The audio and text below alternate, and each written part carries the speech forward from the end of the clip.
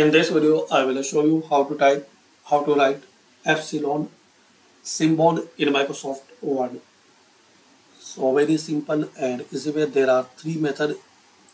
Using these three methods, you can type this symbol.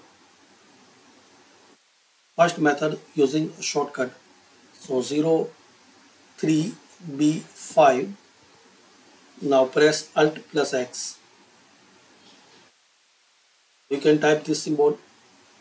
If you see, once you press spacebar, so one time click here, undo, and now make space. Now press spacebar or enter.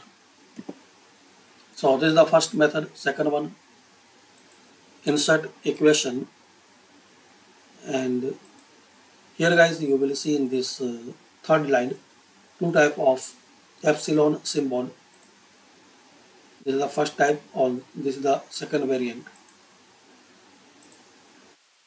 And third method, insert and symbol,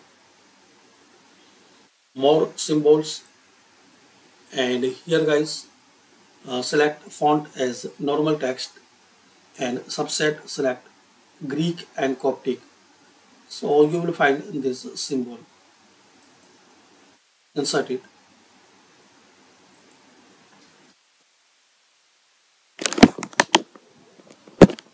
So these are three methods you can type this symbol.